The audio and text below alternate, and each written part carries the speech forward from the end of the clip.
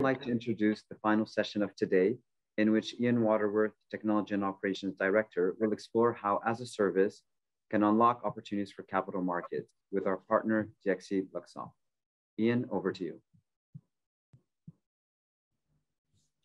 Thanks, Emmanuel, for a very interesting discussion on fostering an innovative and digital resilient EU financial sector.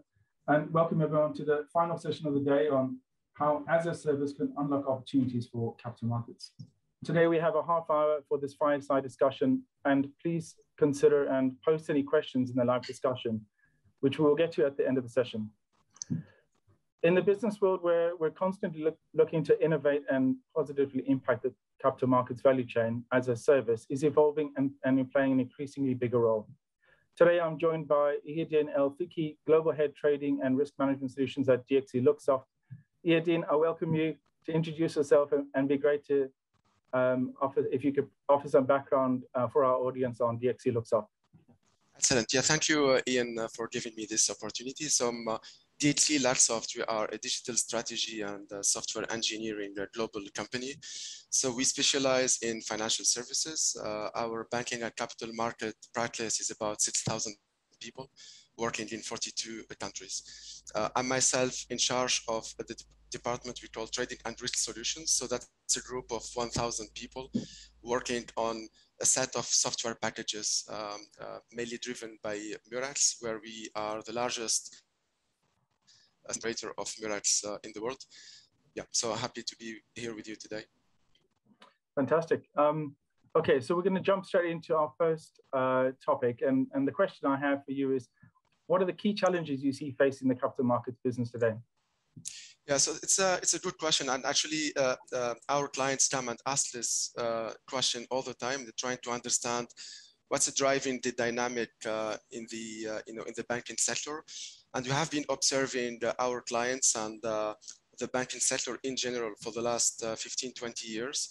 The main driver for especially the digitalization and the new, the strategic transformations are the return on capital. Yeah, it's like any company, banks need to improve their profitability, and that has been put under pressure all the time, actually, and iteratively because of on the cost side, mainly driven by more complex operations, a higher cost of running applications. Also, investment in terms of capital to address some of the regulatory requirements. On the revenue side as well, there's some challenges in terms of there's more standardization in terms of products, so they become more vanilla. There are less volumes, reduced margins because of electronic trading, etc. So profitability is one of those elements that comes all the time in the discussions. The second one is skills management. So we need to understand that banks for the last 15-20 years have built or have either built bespoke solutions or also acquired software packages. They come with different technologies, different niche skills. Most of the time, different regions or entities of the bank will select different software packages for different desks or different, on the front office, on the back office, and the risk, etc.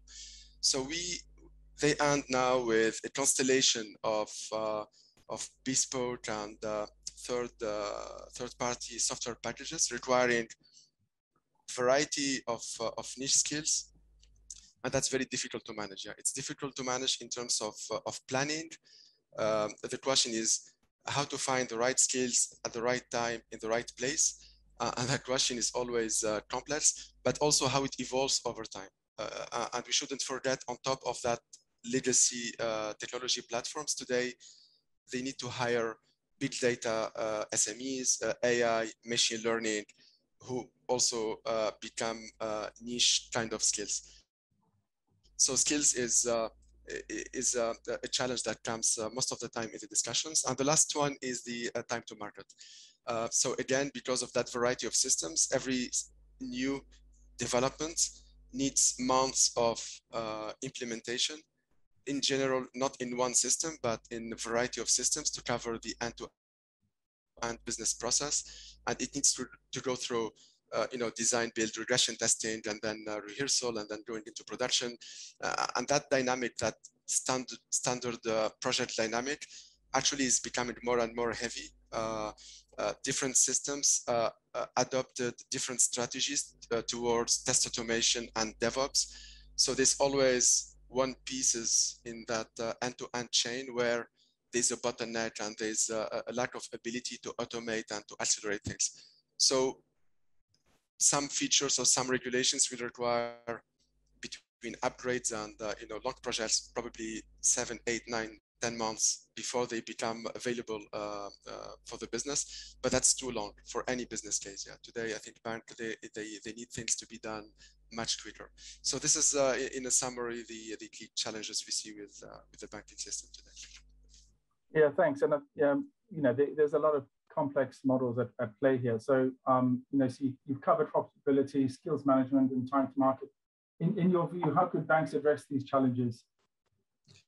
So there's different strategies, and we saw different initiatives, but there's overarching kind of idea that has been there actually since the beginning, but it's being explored with different angles, is about simplification. As a CIO, the question is, how can I simplify my technology stack, and instead of having all those systems, to reduce them to a lower number of systems. The benefit there are quite obvious. Yeah, so it's about reducing the number of platforms, cutting the underlying operations, infrastructure costs, license fees as well. Now, the challenge on simplification is on the execution, how to run it without impacting the business. We shouldn't forget that those systems are being used every day by traders, by back office, by risk. So when we disrupt that framework and we try to just replace or consolidate systems, there's a side effect on the business, and it needs to be measured, and it's not easy all the time. So that's it's slower a bit, those decisions, and make the banks think 2-3 times before they engage into that kind of initiatives. Also, what's the business case? So what's the cost of transformation versus the benefit from it, and how to justify it? We are here in complex projects that in general, they tend to be a multi-years project.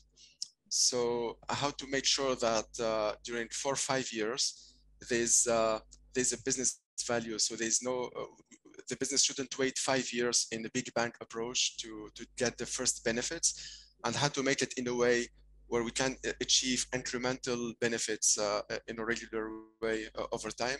And also in 4 or 5 years, and we saw it from 2007, 8, 9, and then, and you had the different episodes for the last 10 years, strategies can change, and the market can change in a shorter period than 5 years. So the bank also need to be able to have that certainty that while going through those transformations, they can change the strategy, they can scale up, down, change the priorities, and then, but at the same time, without losing the money that is already invested.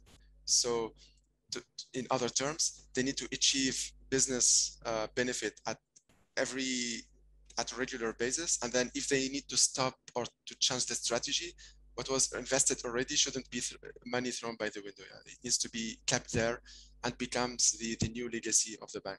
So those projects are quite complex and interesting. Now, as a side effect of those projects, we discuss the different solutioning, so location strategy, offshore, also DevOps, because that's or agile. That's a way on how to achieve iterative delivery to business. Cloud came a bit at a later stage as an enabler for hardware provisioning, etc. So all of those did contribute a bit to the success of those initiatives, but they didn't fully resolve the equation. Now, from that point, that's what it becomes interesting. So we see more and more of our clients and different banks asking, okay, so now, so we're dealing with that complexity and all that technology stack. So how about someone like DXC Luxoft will come here, they become the main point of contact for, and they take that complexity under their umbrella. And instead of us as a bank owning the technology and thinking about how to do it, etc., so we have someone, a trusted partner, who can take it, and then as a bank, we just consume it as a service. And that dimension of consuming as a service instead of owning a platform is something that is not new. I mean, all of us saw it in other industries, in retail banking, or in, like, for example, Salesforce as a typical example. But again, on the capital market, because of the complexity and because of the interactions between the front office, risk, back, and data and access to data, etc., so that it becomes complex. But we think today is the all the ingredients, and what we'll discuss a bit later also during this session is why we think all the building blocks and the ingredients are available and ready to explore, using platform as a service.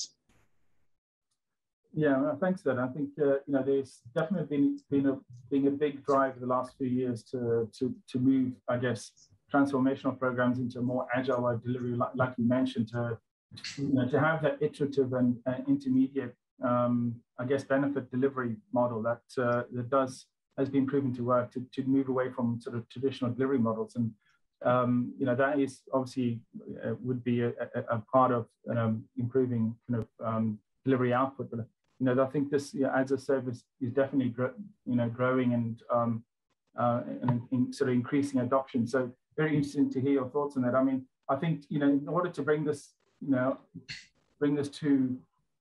the audience in a way that we can actually sort of try and sort of get across the benefits that they could actually get out of moving into as a service, and the many different ways in which that can be applied. What do you see are the key benefits in addressing the challenges in using it as a service? Yeah, so I think the main point to note here is what we're talking about here is the as a service notion. Some of the banks already do it in one way or the others, or they do parts of it. So this is not a revolution in the way they treat applications. And as a typical example today, when banks, and we have many engagements like those ones, we manage it service. So we have teams managing the run and change of treasury or front to back activity from on-site or offshore. Then there's different levels of that. And we can be working based on SLAs and in a complete autonomy from the bank teams, or still interacting with the bank team. So we already see benefits from that kind of engagements, in the sense the bank staff and the bank teams have more time available for them to focus on their business and to get less involved into the complexity of the underlying stack. Yeah, what they're interested in is to have a front to back solution that with one entry point where we can consume it as a service. So that's actually, it's already in place. It's not something completely new. The new thing, or what's different in there is the way it's structured. Actually, I think the ambition here is to really free the bank completely from the burden and from the heaviness of dealing with those platforms, from not only from a run perspective, but also from a maintenance, from upgrading the systems, understanding what's the dependency between the Java version, the Oracle version, and then what it means in terms of different software packages, which one needs to be upgraded to be compliant with this new technology, etc. Because today, while we run managed services, all that thinking process and the planning is happening on the bank side. So they still, at the CIO level, they're still spending time and effort to trying to absorb and to understand how the technologies are changing and how they need to plan their backlog based on that. So what we want today is to help them even more and push the notion of managed services even more and take that complexity on our side. What will come with it as well is on the infrastructure. We think that today all banks are ready to cloud. We're not only talking about public cloud, it can be private cloud, etc. So that needs to be encapsulated by default as part of that using the solution as a service. And this is something that will help, for example, for remote working. We saw that during COVID, and that ability to open access to the platform from different locations. So that's quite interesting, and cloud will offer it in a native way. What's interesting also in that solution is that it comes with quicker time to market. So as part of the solution, there is an ability to push things into production in a much quicker way, simply because we will integrate automatically in it a CI/CD kind of process. Yeah, so all the DevOps tooling and the test automation, thanks to our experience and our partnership with different vendors, we already packaged those elements, and they're made available for the clients. And we know today, each time a bank tries to establish, let's say, a DevOps, for example, framework, or even if it's a test automation framework around complex front to risk to back office platforms, the initial investment is quite heavy, like going from nothing to a point where they can still do some automation. That cost is quite expensive. So today, with the solution as a service, actually we deliver it as part of the service, and it becomes part of it. Another benefit is the security level. Yeah, so the security is very important. Access to data is very important. And while this used to be a concern in the context of cloud, today is probably an advantage or a benefit, because all cloud providers have built very strong best practices around access to data and security layers, etc. So that helps, from a bank perspective, they already inherit that mature layer of security. And another benefit is data. So while today data is spread among different systems, and it's difficult to generate end-to-end reports or to have it across the board understanding of the business and dashboard that will help making decisions or understand the risk exposure. Having that, concentrating all the platforms under a solution as a service, one provider delivering it as a platform as a service, and concentrating all that data into a kind of a unified cloud architecture helps having a better access to the data with a secure layer. So all of those benefits, and there are other many, help actually reduce the cost, but not even that actually. And even some of our clients say cost reduction is fine. It's not only about cost reduction, but also it's about cost transparency. So they know exactly what they're paying for, and the business change over time. So the bank can go through projects where they need to increase the volume of hardware to absorb the dev and test environment. But during the day, there's some times in the day where there's additional calculation power needed to compute some reports. So having that transparency on the cost and where the money is going in terms of consumption of data, of power, or of storage, or even in terms of backlog. Yeah, let's say if a bank is going through an IBOR project, for example, and they need to increase the staff by a certain number of people. So we provide that flex up and down possibility. So and they get transparency for what they're paid for. So those are in a summary, actually the key benefits of that approach. Thanks. So if I could just encapsulate what you said, so it's around cost transparency, the provisioning of infrastructure, so it's easier, obviously in public or private cloud solutions to spin up environments rather than having to procure hardware and get them sort of racked and stacked in data centers. The scalability where you can sort of add nodes to bring availability to, to, like you said, the flux of business flow during a day, the data centralization, and then sort of bringing market leading standards to things like security. So quite an encompassing sort of service overall. But I think, that's, fantastic. Thanks, Ian. So I think also, we've got a question actually. So I'm going to flip to that now.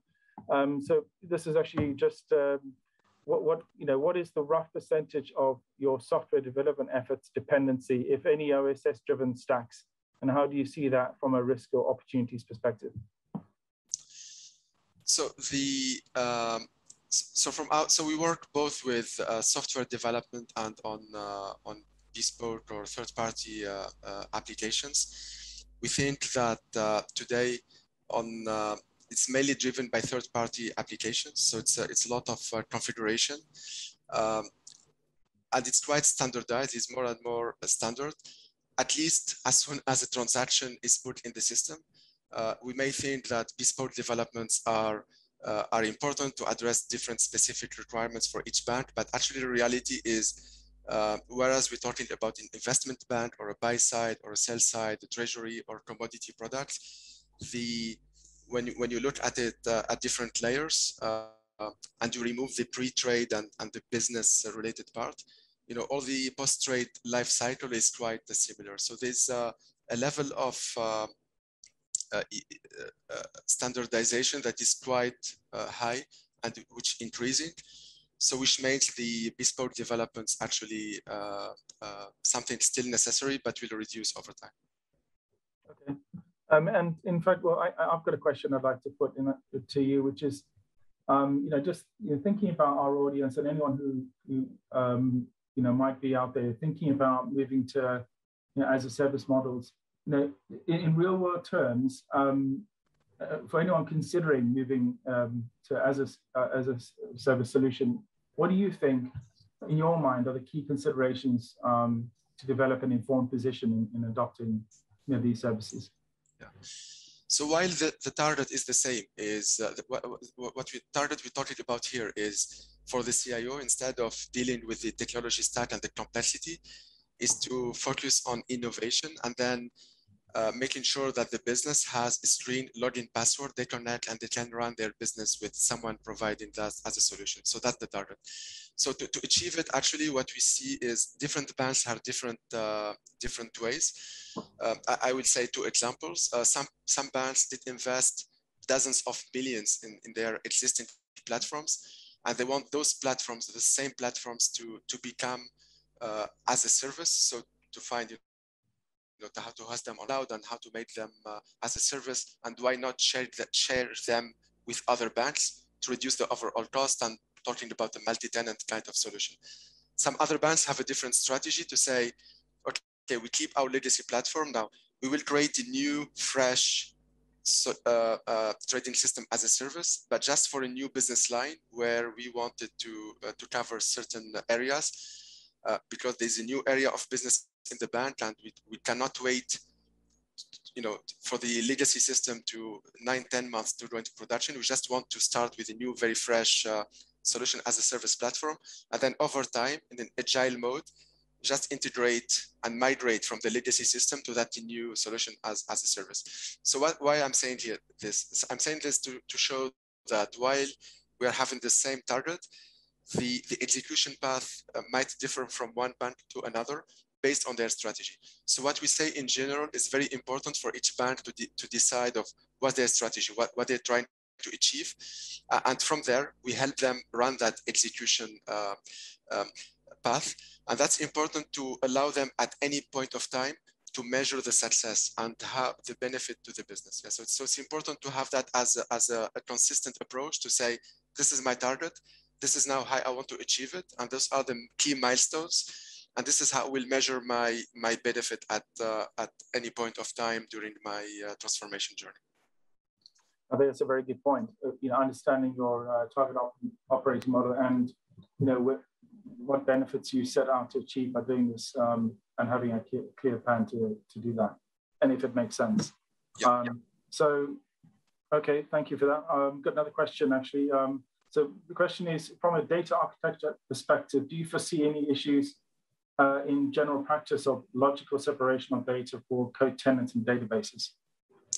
So that it's a very important question, and actually there are many. I think the market in general and us specifically, we have become very mature to how to deal with that kind of matters. So in terms of architecture, and that's helped also by the cloud solution, by also the way third-party applications have evolved over the last 5 to 10 years. It makes it very much easier now to isolate or to segregate the data between different banks or different parties. So we used to before, you know, there's the notion of Chinese walls, etc. I think all of that today is evolving a bit. And what we recommend in general is to have a pragmatic approach to it.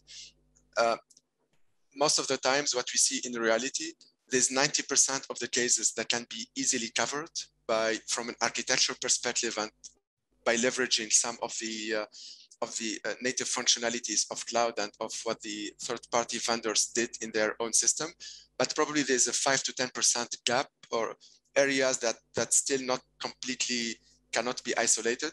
There's also other mechanism. All of us know people who did deliver technology projects. There's some naming conventions dealing with access rights and doing the right governance in terms of accessing to the data and then approving the data, etc. So that's instead of waiting additional 3-4 years until that 10% gap is covered by the native technologies, I think we still have those solutions actually to approach it in a pragmatic way.